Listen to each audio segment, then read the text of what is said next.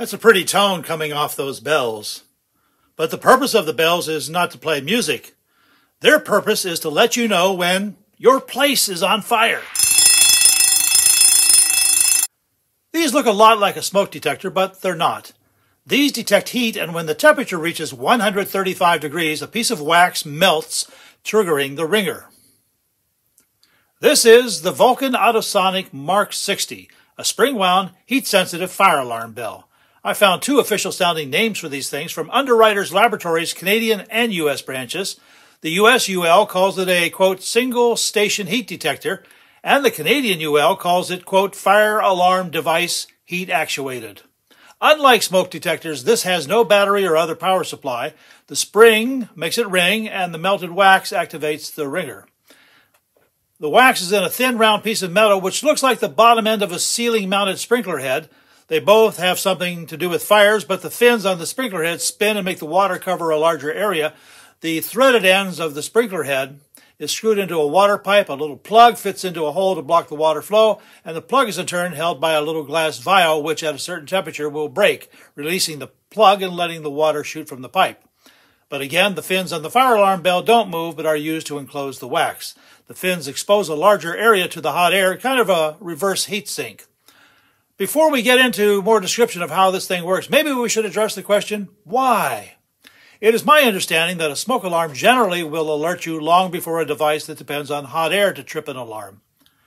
The people who made this, U.S. Safety and Engineering Corporation of Sacramento, California, did in fact tell users of those bells to also use a smoke alarm.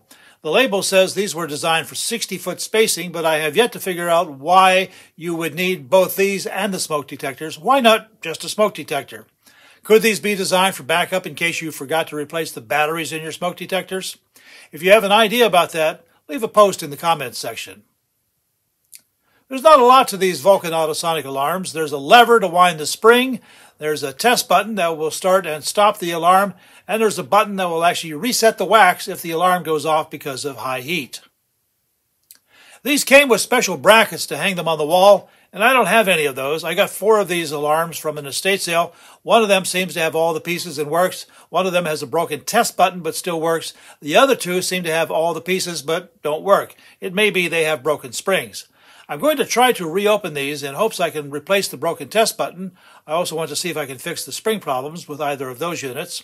I'll also try to fabricate an impromptu wall mount.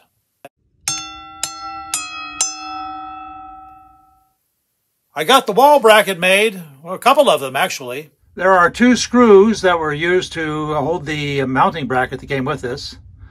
What I've done is run a piece of photo hanging wire between the 2 screws, leave a little slack in it, and then I'm using picture hooks mounted to this board here to simulate the wall. Anyway, I've got the picture hooks in there, and just like hanging a painting, you take the wire and slip it over the hooks. Now the purpose of the screw at the bottom, where's that, right there, is to keep this out from the wood. If I took that spacer out, this part would touch the wood and it would dampen the sound of the bell. When I first started working on this mounting bracket problem, I spent too much time on it. I got some very stiff coat hanger wire, put a loop in each end to go with the screws, and put that on there, and it was too close to the reset button and basically too close to everything. You couldn't get it on the hooks. So I made another one. I did a couple of bends in it to raise it up, and that worked really nice. And then I got wise and I thought, well, that's like a lot more work than one needs to do, and I just instead took a piece of picture hanging wire and ran it between those, left a little bit of slack so that the button wouldn't be covered up, and that seems to work just fine. So this is the design for those of you who have too much time in your hands.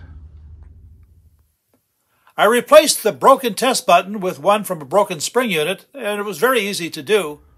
So this is the back side with the cover plate removed from here.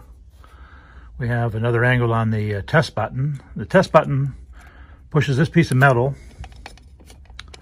and lifts up the spring metal right there where that white cap is. And that makes the bell ring. In this case, the bell's not ringing because this is one of the broken units. And I believe the spring itself is broken. Removable pieces include the spring, the test lever. This little button here, this is actually the one that's used to reset the wax in case the alarm goes off because of heat. Again, the wax will melt, so this somehow reforms it to block the trigger mechanism until the next time it gets too hot.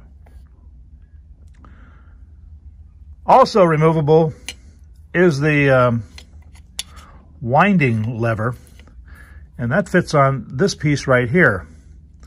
And this one's just a little bit tricky to put back together. So we put that little hook over the lever, and then we put that over the square end of the shaft, push down on that. Now put on the cover plate.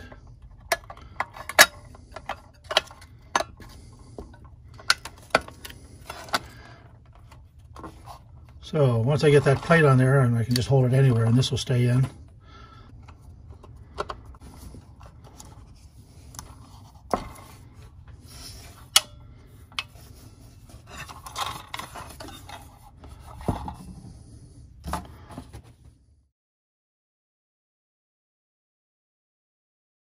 The springs, though, are hidden away in this big housing, and I don't see any easy way of opening it up, so I'm just going to leave it alone. I have 2 working units now, and I'll keep the other 2 bells in case I need a gong or 2.